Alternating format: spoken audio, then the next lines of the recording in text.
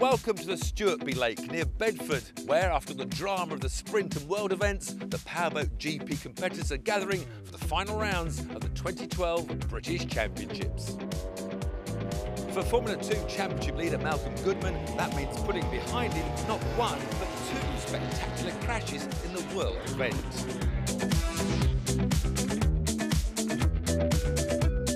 Malcolm, Nottingham wasn't the best of your powerboating weekends. No. We had a few little mishaps over the weekend.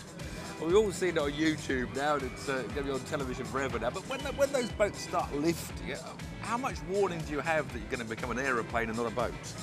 Well, sometimes the boat can take off and it can fly for a couple of seconds where it comes back down, but in that instance the wind just got underneath it and just took it straight up and over. But you're always trimming, going down those stretches, you trim the engine to try and lift the nose as far as you dare, but it's just a matter of feel, is it? Yeah, at that point you're starting to trim in when you're hitting top speeds down the straight, but as I say, the wind just got underneath, took it up.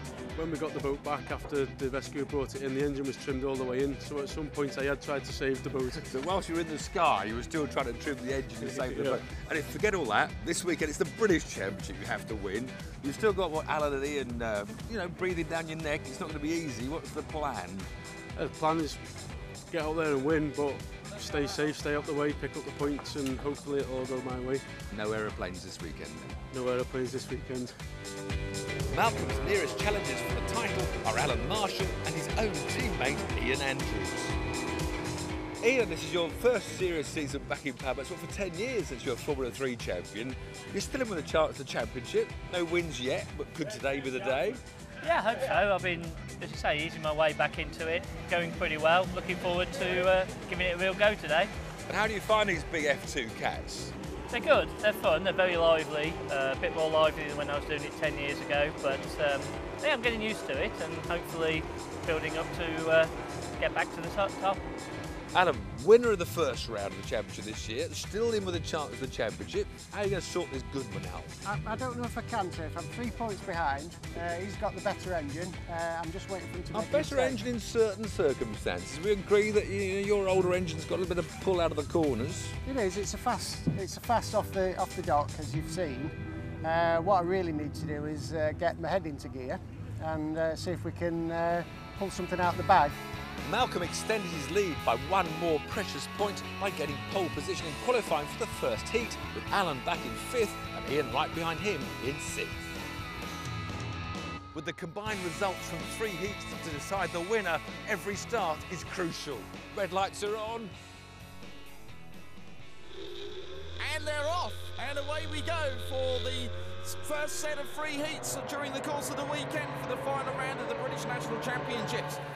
And we've got a big fleet of Formula 2 boats once again at this final event.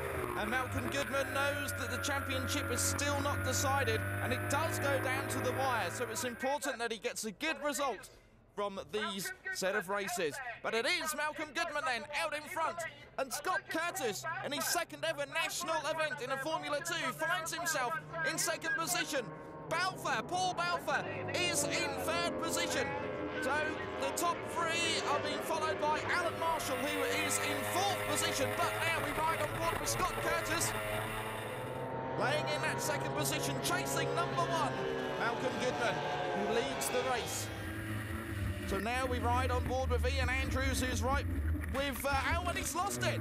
Well, I was going to say he was right with Ian Wright, but Ian Andrews has had an accident and the boat has rolled over.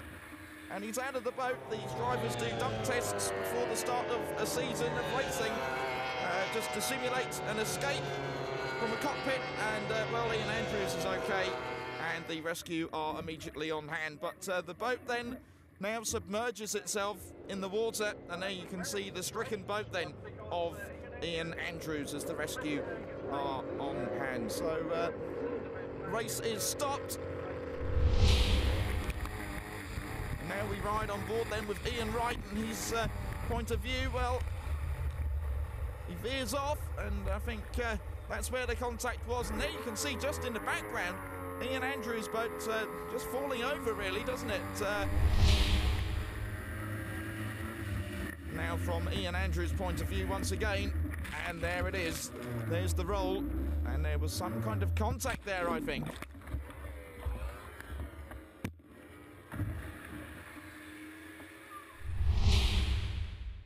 Paul, there's a hole in your boat. That's not going to work, is it? It doesn't work very well when they're in the bottom, no. No, it's. I think that's it for the weekend for this one. What did you hit? I hit Alan Marshall on my right-hand side. There's three. Alan on my right and Scott on the left went into the top turn. I don't know what was on the left-hand side of Scott, but he didn't turn. Alan did. No room in the middle. We were very close with boat 91, Ian Andrews, at the top turn coming down to the right-hander. I got the lead back off him. I came into the right hand, faded the boat round to take the bend, and next thing I know, Ian was crawling over the back of my boat and crawled over my deck and rolled over, which sent me into a spin and put the hole in the side, so I had to get it out as quickly as possible. So with the original race being stopped, we go into a restart. And all the drivers needing to get it right this time around. And a good clean start then from everybody away from the grid. And Alan Marshall and Scott Curtis run up side by side. And there's a view from Scott Curtis's boat. And there's a view from Alan Marshall. And you can see that Curtis is running just ahead of him. And Marshall just goes into the corner a little bit wide there. And now Goodman is coming through. And now the boats are slowing again. And another problem, and it looks like another red flag situation. But the race is stopped. And they are the opinions then of Alan Marshall. Wouldn't normally expect that from him, but shows the frustration after this race being stopped again for that culprit there. A swan which had wandered onto the racecourse.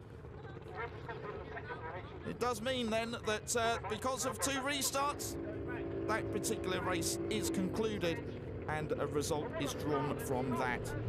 And Goodman confirms that then with his pit crew and saying, right, that's it, that's heat one. Of all the championships to be decided today, the closest is for the 30 monos, where Ben Morse and Kevin Hill are tied on points. But who got the extra point for being on pole position? Kevin. Oh, Kevin. Edged ahead in the favourites now. Yeah, it helps. What are you going to do about that then? See what we can do in the heat. Had a pretty bad practice session, ended up fourth. Fourth? Yeah. What is it, propellers? I think it's driver? a combination of driver and propeller really. So we'll see what we can do in the heats. But I see you run different engines. You choose the even red that's 2-stroke. Yes. Ben's got the 4-stroke Tomatsu.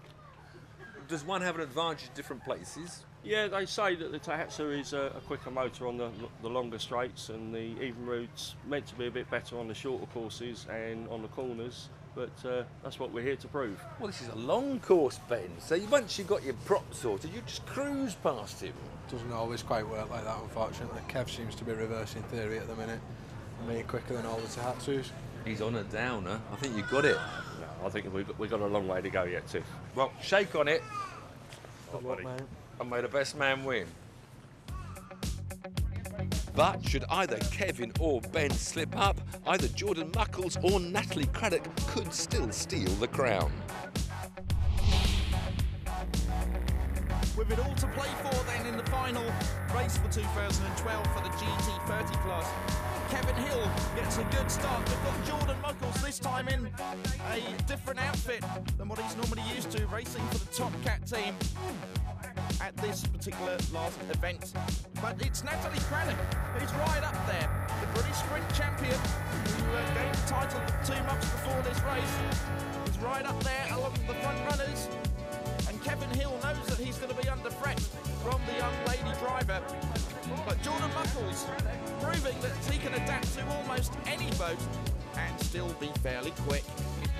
Ben Morse is also there in the background of things, but in the meantime then, well really, it's Craddock piling on the pressure as she did all weekend with Jordan Muckles. Jordan having to drive defensively, try and defend off the lady driver. Meanwhile, Kevin Hill running away with the victory, just making sure that he can do enough to be crowned British champion. So Kevin Hill takes the checkered flag and effectively takes the championship overall. Of course, no championship is fully won until you pass scrutineering. You sure you're not underweight now, Kevin? I hope not. I haven't been to the toilet yet, so we'll wait and see. And you had a brilliant day. You took it cagey that last race, finished third. It's better to finish than not finish. If I hadn't have finished, then... And this is your first British Championship ever? First one ever, yeah. Brilliant. Hopefully not my last. But, next year, more of the same? Maybe. Got a couple more years left in me, so we'll keep going. But, congratulations. Kevin Hill, British GT30 champion. Thank you. So that's one British Championship title decided.